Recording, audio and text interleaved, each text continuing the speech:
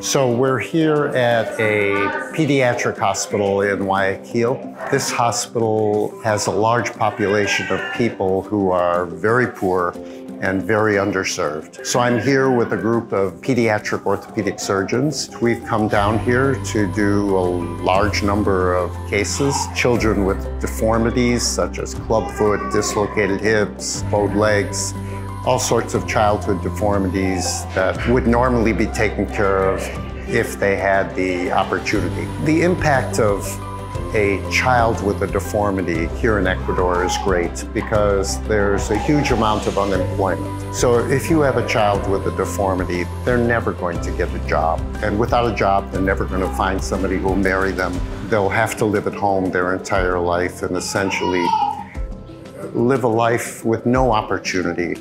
To change that into a child that's going to grow up normal without deformity, that can marry, have a job, the impact is huge. El problema que tenía mi bebé era problema de pie equinovar. Tenía muchas dificultades, lo que él ya empezaba a caminar, ya querer pararse así, entonces él sentía mucha molestia en los pies y se caía de nuevo.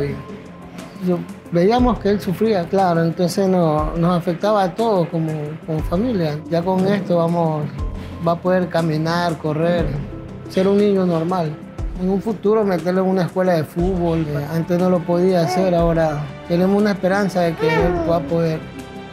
The wonderful thing about doing a mission like this is that the donor's money has extremely high impact. For instance, to do a clubfoot operation in the United States costs about $30,000. Here, the cost of actually doing the operation is somewhere between $120 and $150. So, I mean, if a donor gives us $120, they're literally saving the life of a child and their family. So it's extremely high impact.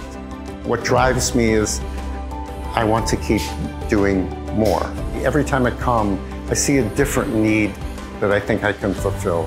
So if I work just a little harder, if I raise just a little more money, I'll be able to do another mission to cure this. And, you know, to the extent that you can keep doing that, it's a wonderful way to spend your life.